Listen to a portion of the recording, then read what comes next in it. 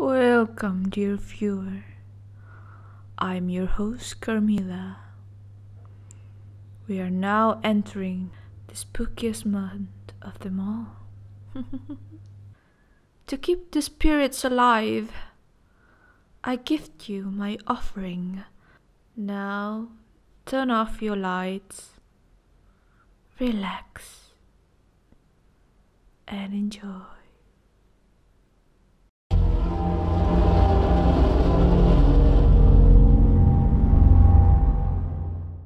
She drifted out of a pleasant dream and felt mildly surprised. The room was so dark.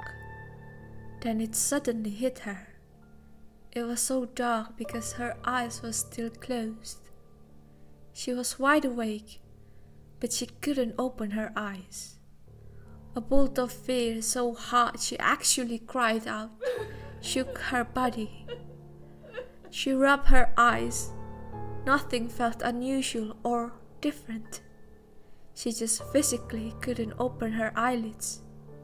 A few minutes passed while she lay back, completely still. As the immediate terror subsided, she thought back to the night and day before.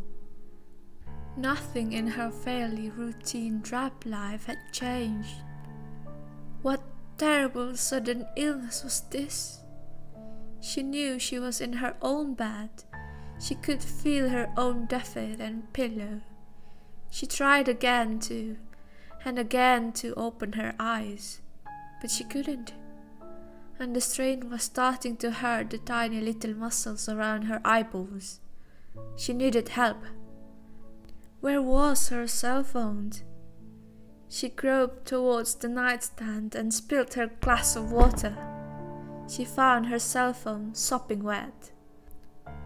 Fumbling with smooth, wet screen, she gave up in despair very soon, realizing she could not turn it on. If she wanted help, she needed to leave the bedroom, go downstairs and leave her apartment, sightless. The man silently sitting on her bedroom chair, watching her every movement, smiled. He could never decide if the initial awakening was the best, or the moment where they shakily stood up and tried to head towards the door of the bedroom.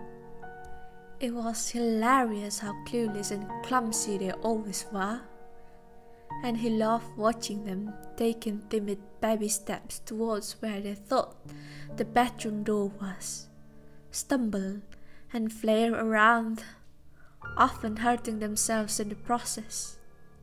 But that sweet sense of fear which filled the bedroom in the first moments after they woke up was unrivaled in the sheer delight it gave him. Once he had made his presence known by an involuntary fit of coughing. The terrified shrieking and mayhem which had ensued had been enough to convince him that if he wanted to enjoy the spectacle to the fullest, he needed to remain utterly silent. Another time, he had been unable to resist temptation, and he had given his victim a short, sharp push as she had finally made her way to the top of the stairs. He was actually toying with the idea of doing the same to this one. She looked so beautiful and terrified as she took those tiny nervous steps, her arms outstretched and reaching, clutching at bits on the way. It was almost a pity to let her go. Ah, well, he would see how he felt about it once she reached the stairs.